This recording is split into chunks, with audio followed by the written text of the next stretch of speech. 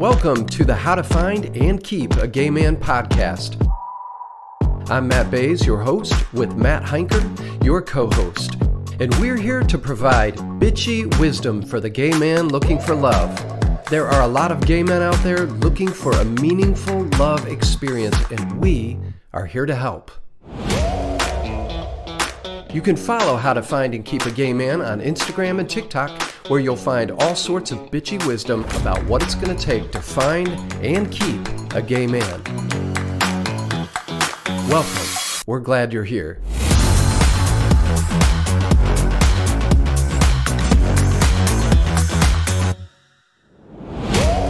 I love all these necklaces you've been wearing. This is my Mexican silver. Love it. Thank you. I was looking at some of your pictures and I was telling Christopher, I was like, look at nails, jewelry. These boys must be gay. We do it all. I love it. Yes, honey. Welcome to How to Find and Keep a Gay Man. Today we are going to talk about therapy, all the different aspects of therapy, how, why, who, when, what.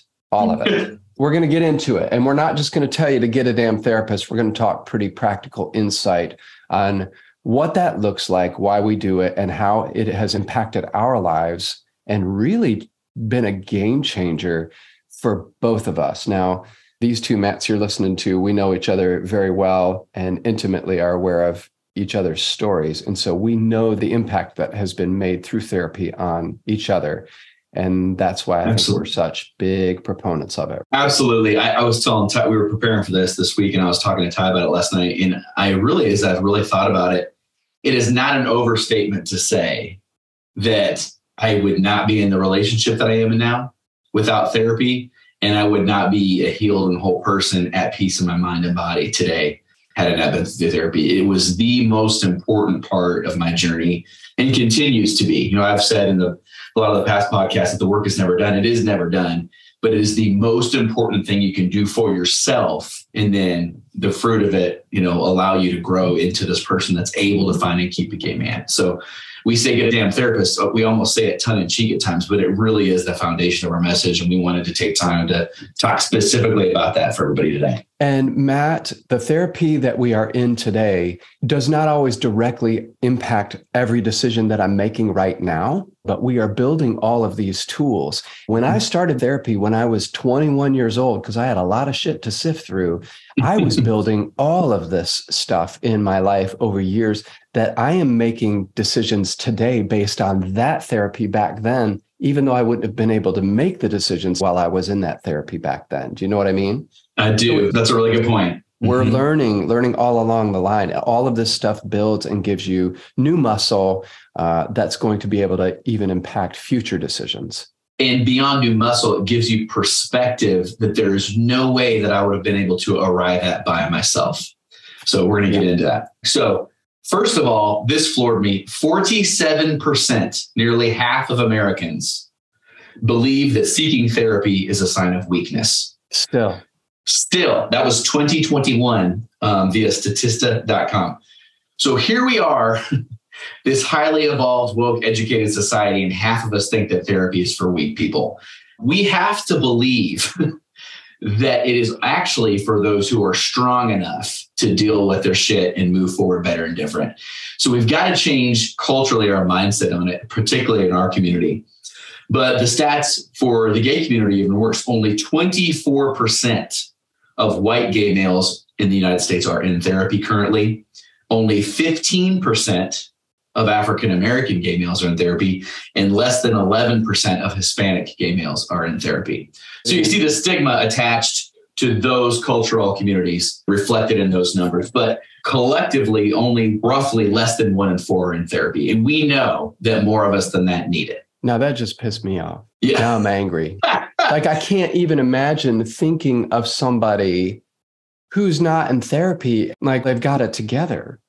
We just know that that's not how our world works anymore. We should know that. Get your ass in therapy. However, I wonder sometimes if this has to do with people who are in therapy and never seem to change. I think that there's probably a good chunk of that. Mm-hmm. We're going to touch on that a little bit later on, you have to do the work when you get into it. So it's not going to be this, salvation for everybody unless you engage in it. But for whatever reason, we're still culturally dealing with that. And then one step further, the older you are in our community, the lower percentages of those people are in therapy. So only 6% of gay men over 45 are in therapy. Oh, well, they don't need it anymore.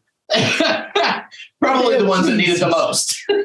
So you're saying men that are my age, only 6% of us gay men are in therapy?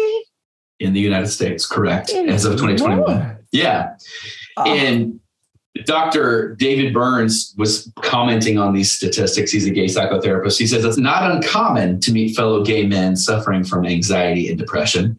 It's also not unusual that they are unaware, in denial, or unwilling to recognize these challenges or take steps necessary to address them.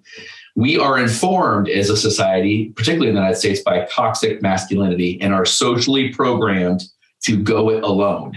Minority stresses are something that we've talked about that in previous episodes. The stigma attached to being in a minority as a gay male, you carry that with you. The result of it is internalized homophobia, all kinds of issues. And additionally, gay men are more expressive growing up, and they've been targeted their entire lives. So a lot of the wounds from those experiences prevent us from really being able to be vulnerable in a therapeutic session. So those are some of the things that he points to in creating that kind of, dynamic that we're living in right now. At what age did you start therapy? I did not start therapy until my late 20s, 27, 28. And why did you start? Well, I was hideously depressed and I couldn't figure out why. Okay. And again, I've talked a lot about my background, but growing up in an uber religious conservative environment, being taught that gay people didn't even exist. It's an expression of the fall or a sin issue. Mm-hmm. So here I was wrestling with who I really was. And I first had to believe that I was actually a gay man. It took years of therapy for me to break through that. All you had to do was ask me. I wish that you were around. I would have asked you. Could have saved me years and lots of money. Have we ever even said on this podcast that when we met each other, we were both pretending to be straight? And both of us looked across that table at each other like, hi, darling, maybe we can talk later about what's really happening. Cute shorts. Where'd you get them? Yeah. So I was like, oh, God, I love those shoes. I didn't know we could wear espadrilles. Those culottes are so tasteful. He looks like a spring summer breeze. He smells like one, too. Is that White Shoulders? Oh, man. We've come a long way, baby. Mm-hmm. You were much younger when you started, though. Correct? Yes, this is what happens when you grow up in abject abuse. I started therapy. Actually, it was over issues of sexuality. I was 20 and I was in college and had a run-in with a boy today. I look back on it fondly, but not then. It was a source of great shame and great emotional and spiritual duress. And I went looking for help. On my campus, there was a therapist there that I started seeing. And she was a Christian therapist. So she was not leading me toward authenticity with myself. Exactly. She was leading me toward whatever I told her, which was, I'm straight, but I have homosexual tendencies. Oh, Lord. Yes. Same. Turns out real big ones. Yeah. And so she was like, okay, well, you're probably on the spectrum, sexuality is a spectrum, blah, blah, blah. Well, later I found out the spectrum, if this is a spectrum, here's me over here at 100%, all the way gay. Who knew? But I began then, and then periodically over my life was beginning to dig into my issues of abuse, how I had arrived at being me, why I was having panic attacks when it seemed that there was nothing wrong, why I just couldn't seem to hold it together, and have some sort of peace in my life. Absolutely. And I had the exact same experience in different directions. And I think the panic attacks, you grew up in the church, you talk about the fruits of the Spirit. And my breakthrough came when the fruit of this tree is death. It is me mentally ill, seeking to self-medicate in any way that I can. Mm-hmm. It is me having panic attacks. I was like, my body is telling me that I need to move in a different direction. And so how do I do that? I needed help to do that. And that's when therapy started. Yes. And Matt, not everyone is going to have panic attacks. Not everyone is going to get fired from jobs or have broken relationships. Those certainly can be the consequences of not being a whole person and a healthy person, mind, body, spirit. But for some people, it's just the simple question of, are you happy? Exactly. In who you are, in the state of life that you are you happy? And if the answer is no, then we can start digging, because some people not like us, they came out at, 15. I mean, there's kids coming out at 9 years old now.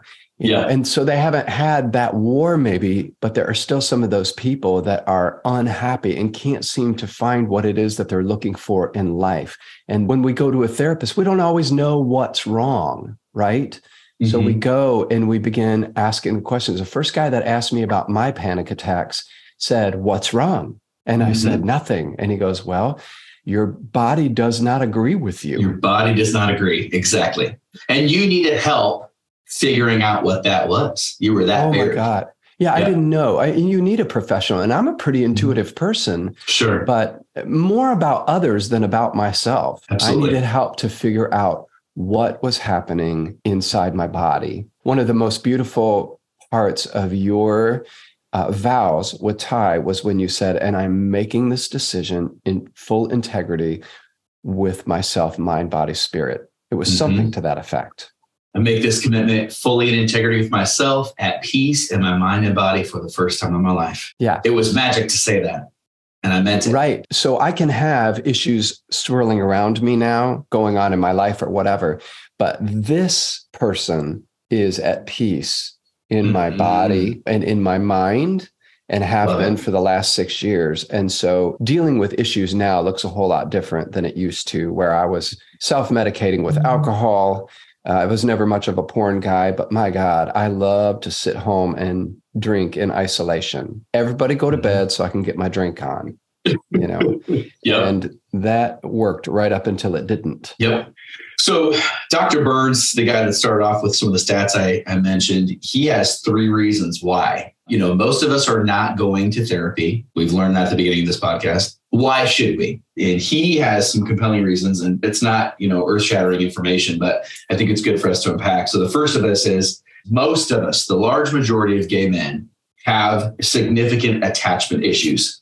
So, we've talked about this a little bit in past podcasts, like caregivers play a crucial role in our development, but not just in our early development, they also provide a template in how we view and experience relationship. And we replicate that. And if there was abuse, either verbal, physical, or even via neglect, we developed a ruptured attachment style. It's broken in some way. And that ruptured attachment style never fixes itself, is what he says. Mm-hmm. And so I think that's really interesting. So he says, without the help of a trained practitioner, we continue unknowingly to shadow our trauma and live with the results of it via mental health conditions like depression and anxiety. So our ruptured attachment style is not going to fix itself. If we don't get help, we are going to continue that narrative. It might not look exactly the same, but we will not heal and attach correctly and be whole people. And the majority of us have that work to do. We continue to shadow our trauma. That doesn't sound good. That sounds pretty dark, doesn't it? Yeah, it does. Number 2, he says, most of us are unable to self-soothe and redirect ourselves. So, self-soothing is the ability to realize we're hurting, to give ourselves the comfort we need, or if we can't, being healthy enough to seek it from others, which I thought was interesting. So he says that most of us are trapped in some sort of a cycle of negative thinking. And this negative thinking can almost become this familiar, almost comforting thing. We're used to it. And so we go around believing that nothing good can happen to us. We only assign blame to others. And it's a smokescreen to manage our own real pain. And so we don't develop the emotional intelligence that you get. Those are, we talk about the tools in therapy. Really what that is you're developing the emotional intelligence to see things clearly, to self-soothe, to heal your attachment styles, and to redirect, a lot of this negative self-talk that exists within us all. And again, something he says that doesn't happen by itself. Yeah. Yeah. And the last one he said is gay men suffer from some level of shame, low-grade fever, all the way to debilitating. Society teaches us that our sexuality is abnormal, perverse, and even morally wrong. Psychologist Alice Miller chimes in and says that invalidations as we grow up, no matter how small they seem, can inflict psychic wounds. If we believe what we are told, again, we perpetuate insecure attachment styles and then often seek to self-medicate to deal with that. And how many stats have we looked at, in the last few weeks? The statistics of, how much we're self-medicating through drugs and alcohol and whatever else in our community. And so that is us not having really good mental health experts helping us along our journey to heal those things. These are the realities that we have to face. And these are the reasons why we over and over again say, get a damn therapist. It will be the lifeline for you to rebuild your life in a healthy way, maybe for the first time. In my case, that was what it was. Finally being able to build a foundation from which I could stand, like I said in my vows, at peace in my mind and body for the first time in my life. It would not have happened without mental health experts around me. Yeah. Now, Matt, I have shared that I worked in ministry in churches for years. And I think pretty much everybody knows that when you work in ministry and in churches, you don't make a lot of money.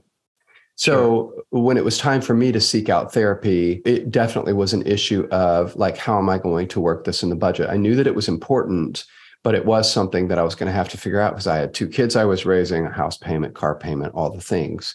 How am I going to afford this monthly? Am I going to go once a month? Am I going to go every 2 weeks? Am I going to go every week? These bills pile up.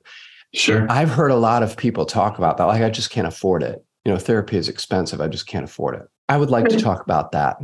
Let's discuss that, shall we? Yeah. All these gays with no children can't afford it. Well, listen, there are plenty of gays out there. And this was a surprise to me because even in a book like The Velvet Rage, which I love that book, I remember reading it and thinking, where the hell are all these rich gays? I don't know them. It just seems like we were lunching on our yacht in Ibiza. Yeah. Always. All of his examples. This anesthesiologist I was talking to, it was always something that was like at the height of the food chain. And I just thought, I don't know all of those people. I know a lot who are lower income or middle of the road at best, trying to figure out how to make it work. And I've heard a lot of people talk about that, like they don't know how to do it. Or they don't know how to make it work financially. And I have some thoughts about that, but I want to ask you first, like, what are your thoughts about that? Or has that just not been an issue for you? I have a couple of thoughts. I think, first of all, how much money are you spending up at the club every month? How much money are you spending on Grubhub? How much money are you spending on moisturizing products and clothing and shoes? I mean, gay men, we could be doing the most a lot of the time. So I think, first of all, it's a matter of where your priorities lie. Mm-hmm. This has to be a priority. We've already talked about why. Second of all, I'm a group health insurance broker. If you are employed the large majority of the time, you have mental health services at discounted rates, or even there's a section of free mental health services through most people's employee assistance programs. If you work for an employer of any size, you can get 6 to 8 to sometimes 10 of your sessions free to begin with. Mm-hmm. And then beyond that, they have a sliding scale to place you with a therapist that is maybe conducive to the budget that you have. There are resources available to most of us as employed Americans through that. And I think it's more of a priority more than financial restriction most of the time when you really get down to it. Yeah, I was thinking about this and was realizing that over the years, I've paid nothing when I was in college. I've paid as high as $275 for therapy and got great therapy for it. I've also paid as little as $40 and $60 an hour. I remember filling out that paperwork and it asked, what is your annual income? Sure. And I wrote that down and ended up getting therapy for $40 once and another time for $60. And then it went up to $75 when I got a raise. I mean, that's pretty manageable price because the therapist worked with you based on your income. Sure. And I've watched people also negotiate. Well, they cost $175. I asked them if I could pay $125. For sure. And a lot of therapists will actually work with that. You just got to ask the question. And as you mentioned, like how much are you spending on moisturizer? listen, we're not trying to be assholes. This might sound like the bitchy wisdom part, but the truth is, what's most important? We absolutely have to prioritize mental health above being out in the club. Or if you go to the club, girl, take your canteen. I don't know. You're not drinking that night. You know? You got to get real serious to get to that point, but hopefully we're going to inspire you to be this serious about it after this podcast. The one other thing I would add onto that, again, is someone who works in insurance. I'm currently in therapy right now. I practice what I preach. I see my therapist at least once a month still for maintenance. And because my employer provides United Healthcare health insurance, they pick up a chunk of the cost. I only pay the difference. So if you have group health insurance or health insurance of any kind, there's going to be a network of therapists that subscribe to that or accept payments from that to offset the cost as well. So we want to look good. Moisturizer is important. Go to the club and have fun. But there is a way to get quality therapy if you're serious about it. Yeah.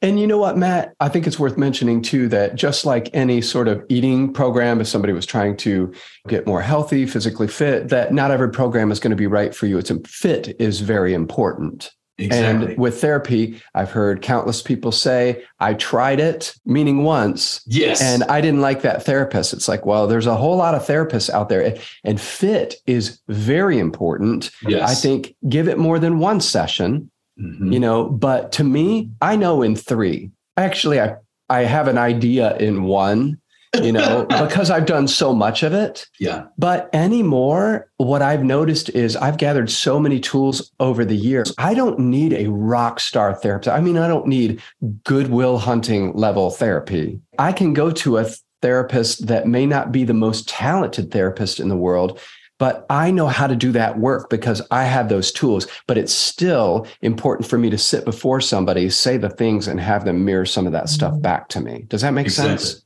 It totally does. Yeah. They're inevitably going to show you things or talk to you about things that you are not able to see yourself, which is so important. But I also say that finding a therapist is very much like dating. You're going to typically have to see a couple before you find the right fit. Don't be discouraged by that. That's very normal. And if you feel like I got this therapist, I'm not comfortable, it's a man, I don't want to see a man, then don't. Find another therapist. It's kind of knowing yourself, but you have to give it a shot and you have to shop around. There are 2 therapists, only 2 that I can think of. And I've had probably 6 over the years, 2 of them where I went searching for somebody else. One guy I kept when I was going through my big breakup. I did not really connect with him. And he was a gay guy. It was the first time I ever went to a gay therapist. I didn't really connect with him, but I still saw him for 5 sessions until I found somebody that I could switch because I needed something. And at least that was something to keep me working and him giving me homework, which we have to get into that. Yeah. I kind of a similar thing. I was going to a therapist with a faith background, and I needed to break up with that therapist because they were never going to allow me to take steps to move forward, being proud of the gay man that I am, and to make the difficult decisions that I was being faced with in my life at that point. So I did the hard work of finding a new one. I found one that was kind of bossy and very prescriptive. I'm an Enneagram 8. That energy made sense to me and it worked. I'm still with this therapist. She's a dear lady. The chemistry, the relational, dynamics were correct. I immediately felt safe with her. And she was the one to do transformative work in my life. So she's a kick your ass therapist and you like that. It's not everyone's going to like that. I've referred people to her and they're like, whoa, mama's too rough. And I'm like, okay, you need to find one that matches the style of care that you need. 100%. And people don't understand that. That's a really important part of it. The relationship with the right therapist should feel deeply reparative and safe. Yeah. That's when you know you're with the right one. Yeah. If I have a therapist that is sending me home with scads of busy homework, write all this shit down. No, I'm not in school anymore. But what I don't mind is the go write out your story. And sometimes that takes longer. If somebody gives me one job to do, I'd like to talk about this next time, then I'll do my homework that way. But if I have just a bunch of busy work, that's not for me. But some people love that stuff. So it is very much how you're wired that's going to help you kind of achieve higher levels of healing. Yeah. Well, and let's get into that because I think that's where a lot of people fumble the ball too. So maybe you found one that you like or that you're comfortable with. you've gotten over the hump of even going to a therapist on a regular basis. But when you get work from a therapist or they give you homework to model or act out in your own life, you've got to do it, right? Talk to us about that. Oh, God, this is my favorite. This is called Do the Work. I have known people who have been in therapy with the same therapist for years, and I want to hunt their therapist down and say, light a fire under their ass, because they're not changing. And it's not the therapist's job. It's my job to show up.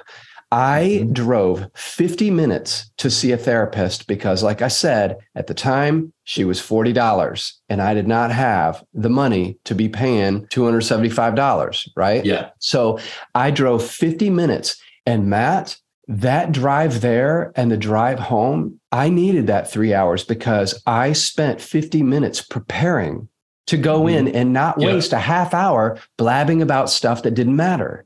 So I thought, I'm going to get my ass in here. Here's what I want to talk about. And I'm going to start minute one with, hello, hope your week's been good. Here's what I've got to talk about. And that's what I would do. And then we would talk through all the shit. And when I left, I would get in the car and I would drive 50 minutes home in the quiet processing. Now I had a shit ton of family abuse and all of the stuff to sift through, but it was one of the most important times of my life. And that drive that I took gave me time to do my homework. So what seemed like it was going to be really inconvenient just wasn't. But you have to show up. You have to be willing to do the work. It's not going to do you any good to just go. It's like going to the gym and wandering around aimlessly and sitting down at a couple machines and sort of, but you're not really putting your back into it. Exactly. No, you got to get your ass there. You need to have a plan. This is what I'm working on. So if somebody says, what are you talking about in therapy? You should be able to say, this is what I'm talking about therapy.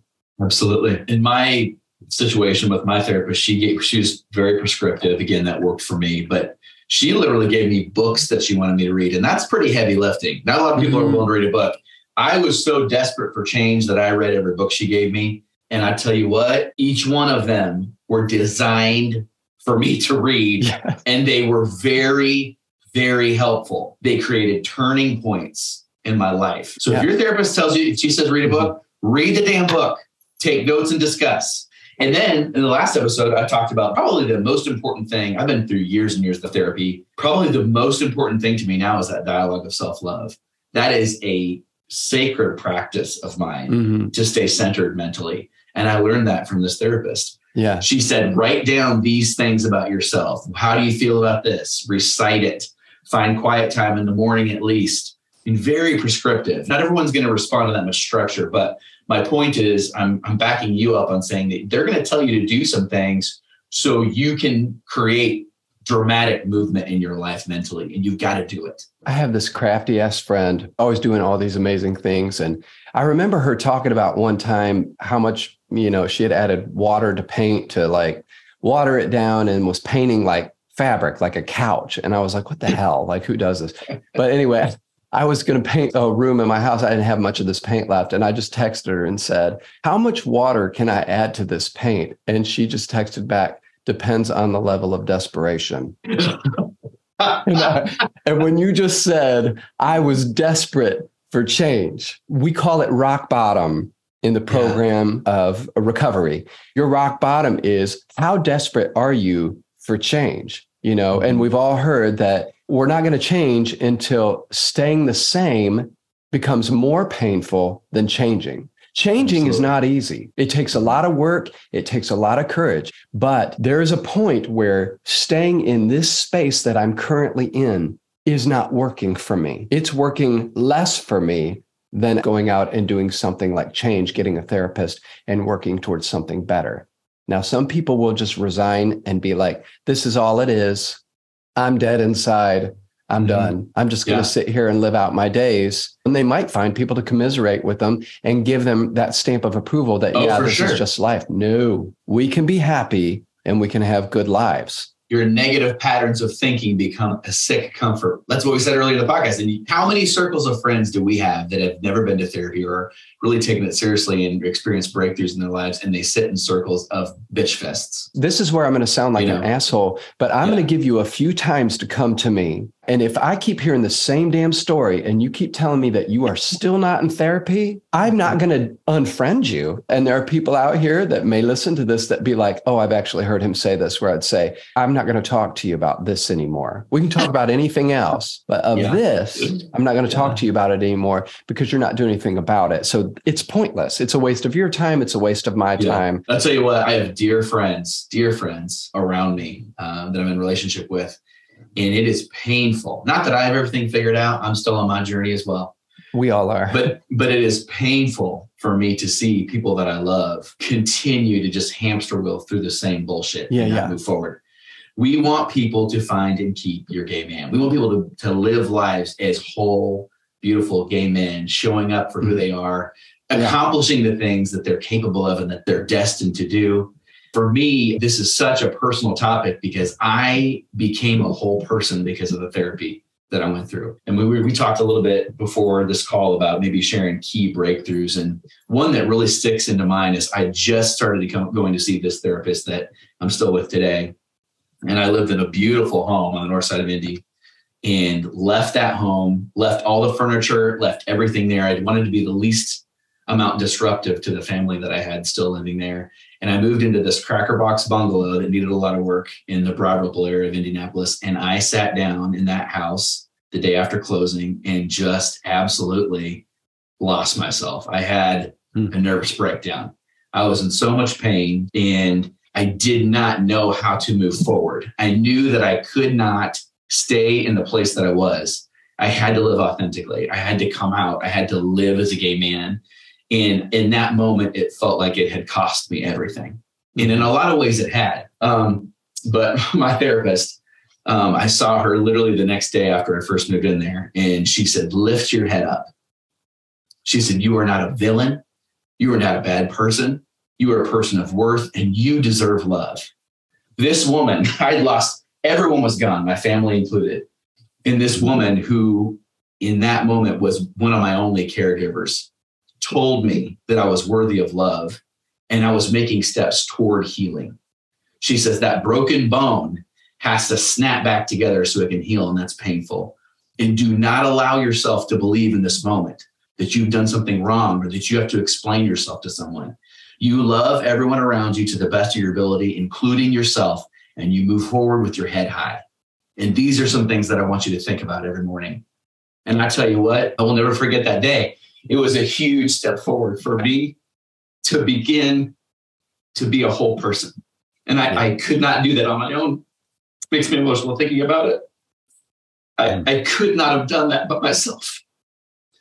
And now I look at my life, I look around me today, not even 4 years later, I cannot believe how far I've come, but I did not do it by myself.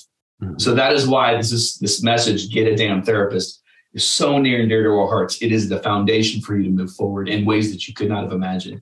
And I believe that with all of me. Yeah. Yeah. It's hard to see our way forward.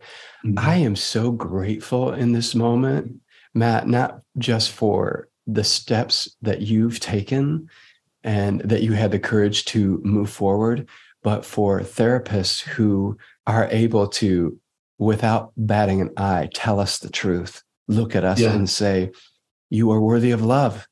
Yeah. And you belong. And by the way, hold your head up. Hold your head up. Yeah. Because we carry this, we may have made previous commitments, in our marriages or whatever it might be, or we may have thought we were able to pull something off that it turns out we weren't able to. But we don't have to be ashamed. Yeah. We just have to make amends, mostly with ourselves, and move forward. That's beautiful. Thank you for sharing. Yeah. So here's my big, ugly story. and the funny thing is, this was not with a professional therapist. This was with my sponsor in recovery. And, you would think at 46 years old, I would just know that I was gay. But listen, when you have told yourself this lie for so long and you're able to have sex with a woman, you think you're not sure. Maybe you're somewhere in the middle. You've sort of turned off this part of your life. And I remember putting down on a list things that I needed to work out. And on the list was my sexuality. And he said, well, I'd like to talk about that. And I said, oh God, we don't need to talk about that because I've been trying to figure that out since I was 18 years old. And I now know that I'll never know. Oh my. Wow. Jesus. That makes me sad to even say that because I cannot believe that that's where I was. And he said, I would like to talk about that. I don't think it's that hard to know. And I was like, okay, I was open. I was like, okay, well, we can talk about it. He said, why don't you think you can know? And I started thinking about it. And as I began to talk, I was talking about, here's what's going to happen if I'm gay. I'm a part of a church. I'm going to get turned out into the street. I am a part of a family. I'm going to get turned out into the street. You know, I'm going to hurt all these people. I'm going to hurt my children. Yeah. You know, this can't be true. I can't afford for it to be true. No. And he said, here's the thing, Matt. The truth is just the truth. That's all it is. Mm-hmm. And the consequences do not inform the truth. Oh. Yeah. I felt like I couldn't breathe when he said, the consequences do not inform the truth. And he didn't even seem overly serious about that. He just kept saying, it's just the truth. That's all it is. And he said, so here's what I want you to do. I want you to get in a room alone with God, whatever you conceive that to be. And I just want you to ask God, yourself, the spirit world, the universe, what is the truth? Yeah. And I said, well, if that's the case, I know exactly what the truth is. And he said, what's that? And I said, I'm gay. I've always been gay. And he said, okay. He said, well, let's sit with that information for about a month. I just want you to carry that information around in your chest with it. You don't have to tell a soul. And I said, okay. And I said, but does it mean I have to get divorced? And he said, it doesn't mean anything. We're not even going to get there one step at a time. Yeah. It doesn't mean anything, honey. It just means it is. That's all. Now, Matt, it's one of the most defining moments of my life because it's the first time I remember leaving him and I went to the mall because, you know, I love to go to the mall. I don't shop at the mall, but I walk those damn malls. And I got to that mall and I was walking around. Nobody was there. It was mid-morning. And I was walking around for the first time in my life in my own head, quietly repeating over and over, you are a gay man. You are a gay man. I am a gay man. I am a gay man. And I just kept thinking about that and the levels of freedom that I felt. Now, what was to come that I didn't let myself think about, because he said, one step at a time, we're just going to stay here and hold on to this truth. Let's not get into what it means or what it's going to change. We're just going to hold on to this truth. We need a minute with this. I didn't let myself go there. I just stayed right in this spot. And you were right. It was a bumpy road. And this steps outside of, for people listening that may have not had this experience that you and I had, this steps outside of sexuality, that when we uncover truths about ourselves through these therapists, it takes our life and redirects it. Yes. It's like riding a ship that's on the wrong path, you know, and we find new levels of freedom, new levels of ambition, new levels of emotional health and relational health and spiritual health. Everything can change. But in recovery, one of the things that they always say is, and remember this if you don't remember anything else, if you're starting this journey, it's painful before it's peaceful. Okay, yes. Count on it. We got to hammer that home, because I think that's another place that people get to and kind of give up. You have to be willing to look at those really painful places that you've been ignoring for a long time. Matt, and to see them with new eyes, because we think we already know what happened. There are people out there listening to this. I'm just going to say, whoever's listening to this, you think that you've done things that you have not done. There are people who think that they've done these awful things, but they're still seeing themselves through the eyes of an 8-year-old, not being able to look at it as a full-grown adult and realize that I didn't understand something about this story. And that's why we need a therapist to help us see that in a new way. Those moments, we talked about one. I have so many that were just pivotal for me of being like, holy shit, I have not told this story true ever. And I've told this story 52 times. Yeah. But I've always left out a part because that part left me feeling culpable, if that makes sense. So I was like, I'll tell 95% of this story. But darling, the problem is the 5% is where the lie lives. That part has to be told if we are going to get healing. And that's where our therapists are rock stars. If they can get us there. And if we do the work. My therapist says, because the lies and the secrets keep you sick. Yeah. You know? Only as sick as your secrets. That's right. Darling, it's painful before it's peaceful. And the problem I see with this, Matt, is that people who don't do this work, a lot of gay men turn into assholes. Yes. And that is why we need to redirect this belief that therapy is for weak people. It's for strong people. It is for somebody who is courageous enough to go into the eye of the storm of your life and survive it and move forward differently, finally heal from it. It's for people that are ready for change and are courageous enough to pursue it. Because you know, this stuff, if you leave it inside and don't talk about it, it comes out. It comes out. It will find its way out. It's going to tell the story somehow. You know, so you'd like to be in charge of that, but how it comes out is sideways. Through addiction and through anger. And that's a lot of it. You say a lot of angry gays out there. Yes. That are they're mean on the apps. We've talked about all those bad behavior things. Those are all effects of unresolved issues. Absolutely. The end. The end. Do your damn work and get a damn therapist. We want you to live in peace, not pieces, honey. Right. You can't get there by yourself, period. And I mean it. I love that you just said that because that is my new life phrase for everything, period. I mean it. Dr. Reverend Silky, what you got for us today? I've been looking forward to the prayer time. I'm sure all the children have as well. Lay it on us. Listen, we talked about the pain coming out sideways, and we talked about how it can make some of us assholes, Matthew. So I'm calling this prayer the asshole effect. Dear everybody, if worthiness, love, and connection are the symphonies of Carnegie Hall, the asshole effect is boots on the ground, drag all the instruments into the venue. There's no symphony without the necessary preparations. The asshole effect is practical as hell, and it is necessary.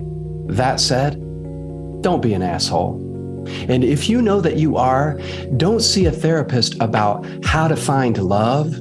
See a therapist about how to stop being an asshole. The kind of love you're hoping for isn't coming to you if you're an asshole. So solve for that first, hot stuff. And if you know it's true that you really are an asshole, don't beat yourself up over it. So you're an asshole, but you've got your reasons. Once upon a time, something happened to you, and in order to survive, you channeled your anger or built up walls or shut out people closest to you. For a while, it even worked. It doesn't anymore. And this behavior has left you feeling insecure, broken, and alone. It's time for a change. Change requires unlearning the patterns of behavior you've used possibly for decades to take the edge off of life's disappointments. Change is part of the deal. It's not going to be easy, but with help, you absolutely can pull off this sort of prestidigitation. So believe, pull a rabbit out of a hat, wave your magic wand and begin. Decide in the here and now, I'm going to get help. I want to love someone and I want them to love me back because I am worthy of love. So what's next? Get a damn therapist. and begin to get clarity so you can move closer to finding and keeping a gay man. Amen? Amen. And amen. Thank you. Yeah. Oh, Lord, I'm exhausted. That was a lot. I want to finish by saying this. What we are after here is to see people, the lights turn on for them, and to see them move into new places where they feel healthy, happy, and whole. This isn't fun and games here. This is serious shit. Mm-hmm. And that's what we want. We want people to find love and to find healing. Am I right on that? Oh, my word. Amen, honey. Absolutely. That's the reason for this work that we're doing, for sure. Yeah. And until next time, live in rivers of self-love. Living. 1, 2, 3, 4. That's it for us today. For more bitchy wisdom, follow How to Find and Keep a Gay Man on Instagram and TikTok at, you guessed it, How to Find and Keep a Gay Man. And until we meet again, get a therapist, don't be an asshole, protect yourself, call your mom, and remember that you deserve a meaningful love. Bye.